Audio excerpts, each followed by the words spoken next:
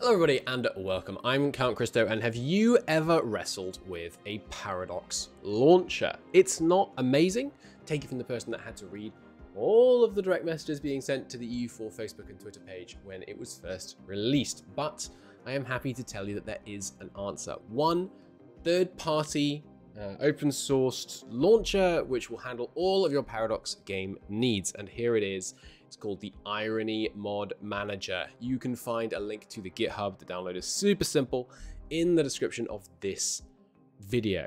But let's show it off a little bit. So you can switch between all the modern Paradox games that you want to play. I believe it does support more than this, I think. I'm not certain about that actually, but I think it does. But let's say we want to play EU4. I don't have anything set up here. So we set up a new collection. This is for YouTube collection set up here. And we can see we have all our mods super simply listed on the right hand side. Actually, yeah, let's actually do something that's going to be useful. M&T, this is the M&T priv test. So I want to test if my M&T privileges mod works. So I go over here and I can see all these mods nicely listed, super simple. It shows what the current supported version is, whether or not they are achievement compatible is shown here.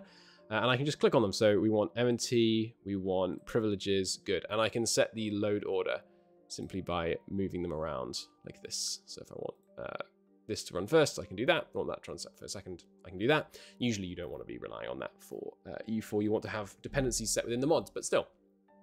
You can also import and export your mod collections, so you can super simply send it to your friends.